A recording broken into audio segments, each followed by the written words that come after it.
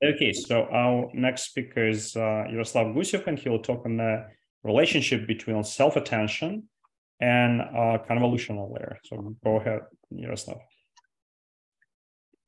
Yeah, let me start with a brief introduction of what we are going to talking about.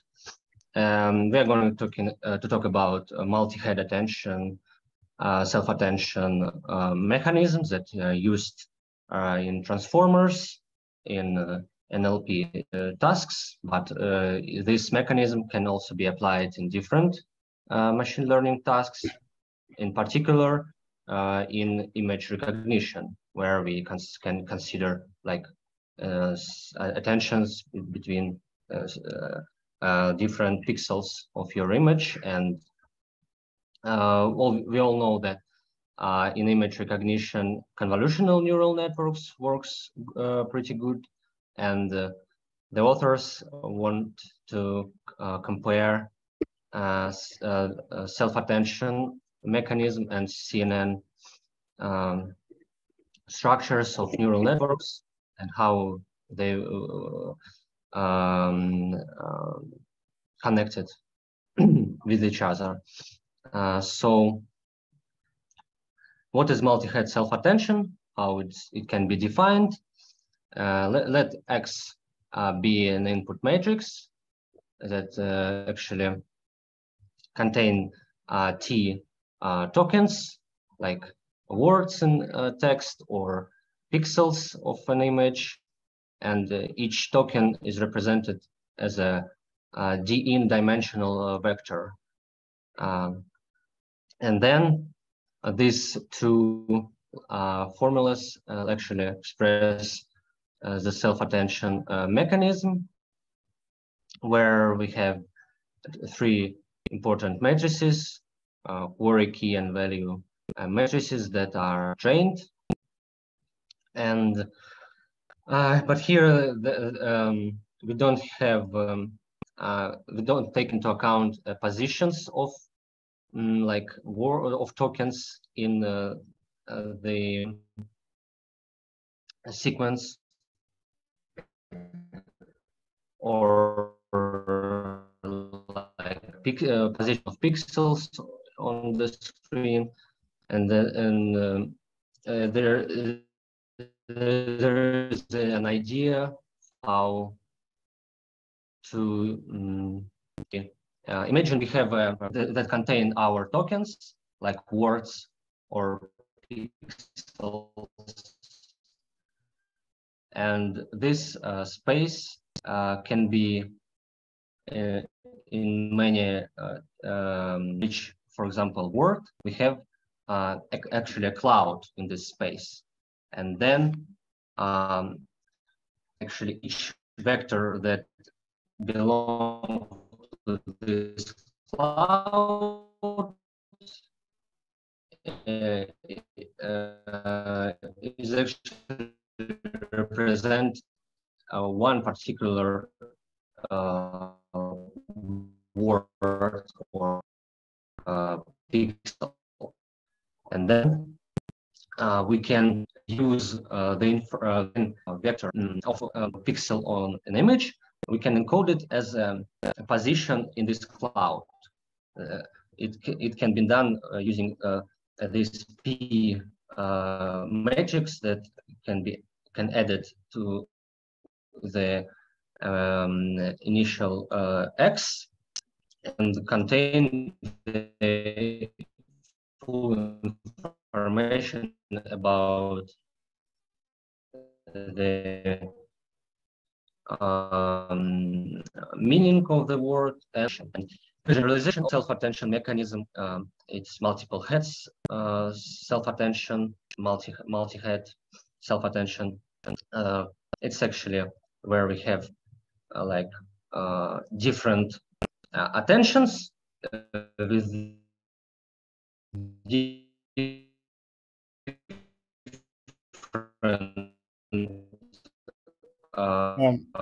sorry, Yaroslav, there seems to be a problem with connection. I don't know if it's my connection or your connection. Can somebody confirm that they can hear Yaroslav well? K and V. There does seem to be some lag. Yeah. Okay, there is a Yaroslav. Can you hear us? Yeah, I can. Okay, there is a problem with connection. Okay. So I don't know if you can maybe move a little bit, or if there is a way to. Okay, I can try. I can try.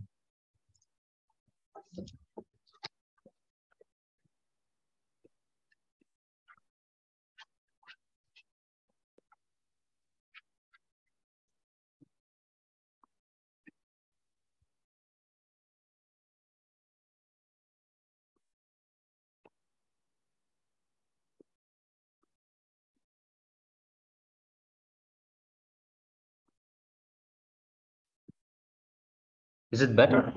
Yeah, I think so. So just to make sure I understand, so you're saying that a vector is X, with the word or the pixel is X, but you also want to have some positional knowledge about this X, and so then you don't think about X as just a vector, as a cloud, and then within that cloud in the vector space, this vector P represents where exactly the word is or a pixel is located. Is that the idea? So P encodes. Yes, that is some what kind of high frequency to... modes encode information about the positional dependence of this word. Yeah, and this way you can like put together information about both what the word is and where it is, or what the pixel is and where it is.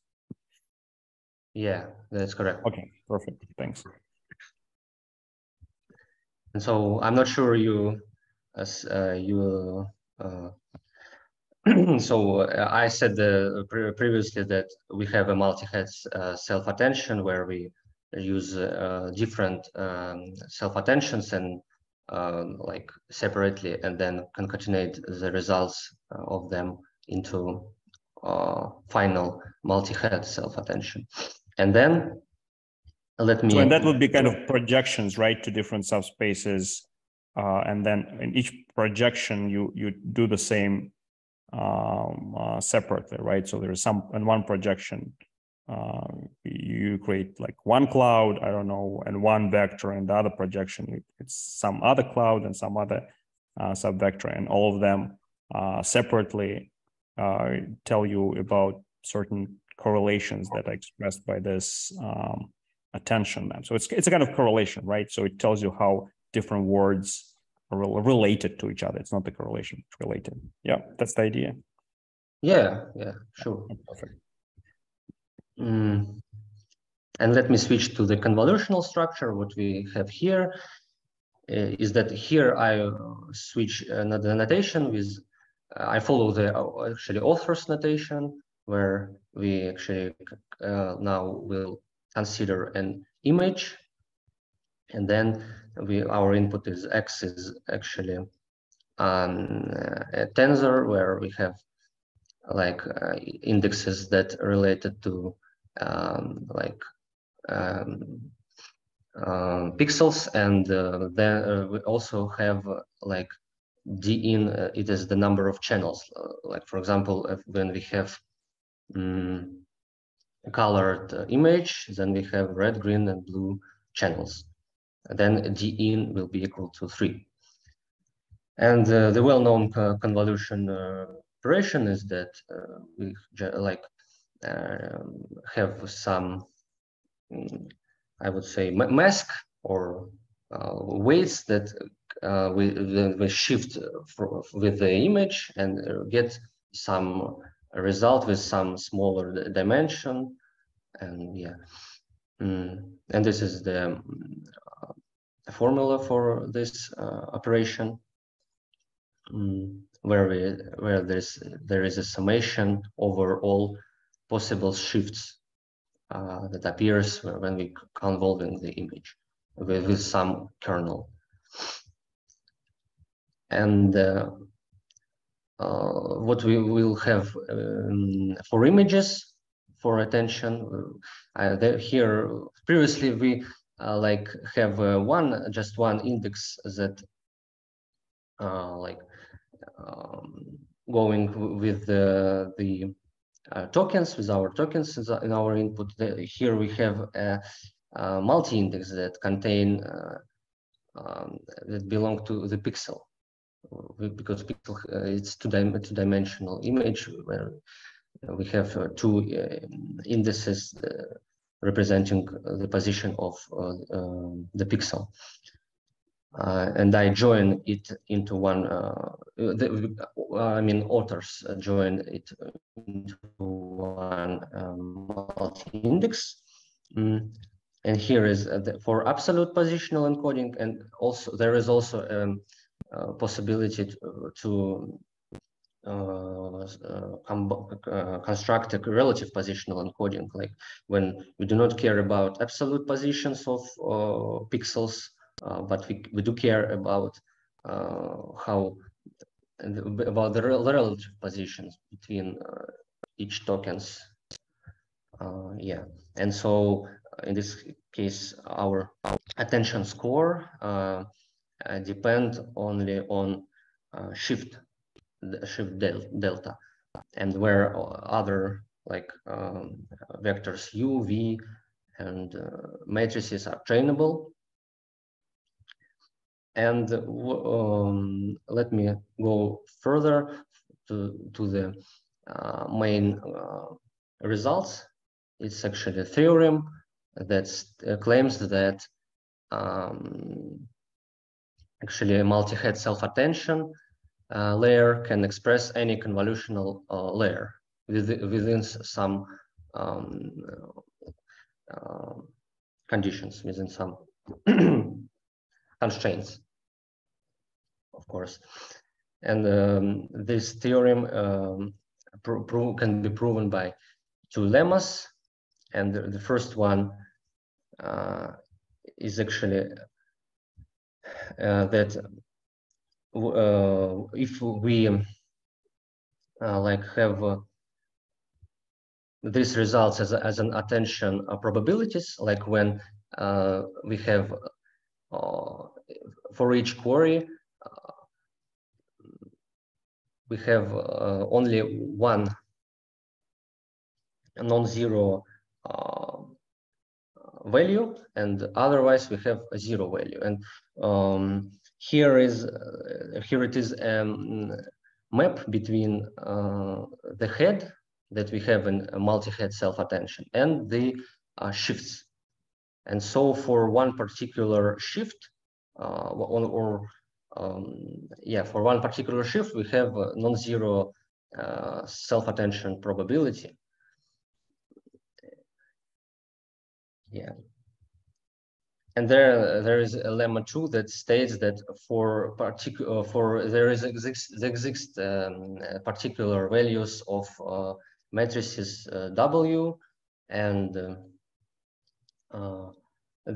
such that this condition 10 is met. So what lemma proof is quite easy. So I will briefly discuss it.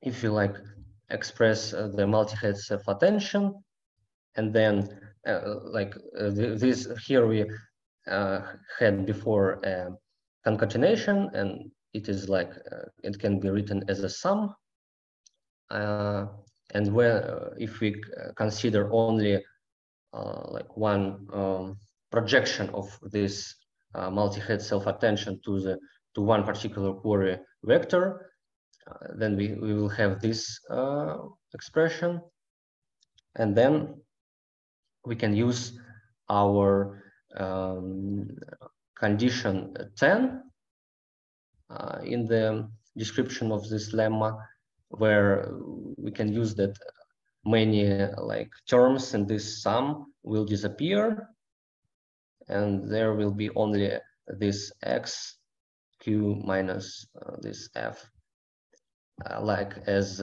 here. And then we can compare this expression with the expression for a convolutional layer, and we can see that they perfectly matched. And what are the numerical results of the authors? Here is just one example. For more details, you can follow the original paper, of course. And what we can see that actually we can see a lot of, for example, when we look at the layer 1 and different heads from in here, rows is different layers of the model, and columns is different heads of multi-head self-attention mechanism. And we can see that for layer 1 and layer 2, we can see that conditions from lemma 1 is met, that because we can see a lot of zero values and one non-zero value for some shift. And it claims that the authors believe that these results confirm their hypothesis, and their hypothesis is that actually self-attention model can learn to perform the same as CNN, because what they stated is they just stated that there exists some values of trainable variables such that the model will perform like CNN, but why should the model learn these values? So, and in their numerical results, they actually learn it for some layers at least. So that's it. I see. So the claim then, it's not just that the self-attention mechanism includes within itself convolutional neural network, but maybe stronger, right? If you start with a self-attention appropriately defined, then the system will itself converge towards convolutional structure. And so you'll have the convolutional structure emerge from self-attention. And so, yeah, so then it does mean that convolutional neural networks are a lot more constrained, and then it does show that self-attention kind of includes that. It shows two things, right? So that convolution included in the self-attention mechanism, and moreover, for images at least, whatever they considered, the self-attention model is converged towards convolutional neural network structure. So there are kind of two results there. Okay, perfect. Thanks, Yaroslav. Are there any questions?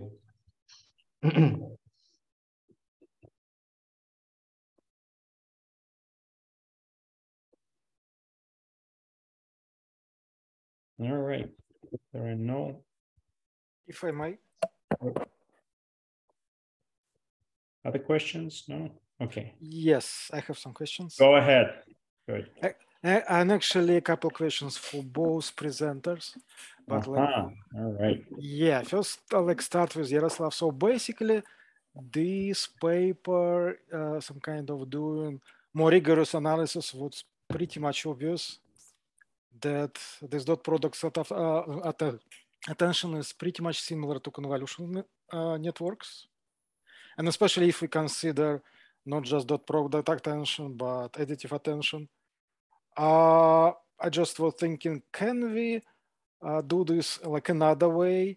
So replace, because this current dot product attention things, they really prone to some kind of violent behavior when we have close angles, like because this is dot product. So this is basically a polynomial of second degree, and if we have close like cosines, it can give like spurious things. Maybe we want to work more on CNN architecture to achieve same and better results, and some kind of replace. Yeah, but I think, okay, maybe I'll jump in. Just, I think this is exactly what they're saying, right? So they're saying, yes, CNN does include self-attention, but it's more. I mean, well, it's less general CNN than self-attention, but it is working better, and so the system is kind of converge in that direction if you just start with self-attention. So it's more constrained, but constrained in the right direction. And so you should not like disregard CNN, but learn from it for how to make your self-attention. I think and that's maybe yes, and maybe not just like use it but extend it, because this is not a fixed. Oh, absolutely, yeah. So again, I mean, from what I understood, I mean, I have to like so it's CNN is less general than self-attention. So CNN is included in self-attention, but it's a good limit of self-attention, and so really, you know, identity being more general doesn't mean being better, right? So it is more general, and yet CNN has right constraints that make it work better, that emerge even if you don't tell the system that you have such constraints. So yeah, so I don't think it is just forget about CNN, but learn from CNN and improve self-attention. Maybe that's the way to yeah, because this like spurious behavior of this dot product like self-attention, we have to do like always after each layer like renormalization. Yep. Yeah. And in case of CNN, we're not plugged with this issue. So okay. So I know how to improve it. I think I know now after this talk how to improve it. Give me a month. okay, excellent. So I think I pretty much know what it means in the language of physics and so on. And when I understand something in the language of physics, I know how to write it. Okay, but anyways, good question. Thanks, Stanislav. Thank you. And like, if I may ask a question. But let me just stop the recording because okay, now yeah. other reader. And yeah. Thanks. Unless there are other questions about this talk. No further questions. Yeah, I had a simple question. Go ahead. Yeah, so I think the theorem they prove only for 2D convolution, right? Did they give any hints as to like, would this scale to 3D convolution or 1D? No, I think they only consider two-dimensional case. Yeah, my guess, the dimensionality here plays no role. You can scale it. Yeah, probably. Yeah, it's just you know, it just it will work in any dimensions. But that's my guess. Other questions? All right. Thank you, Yaroslav. Thank you.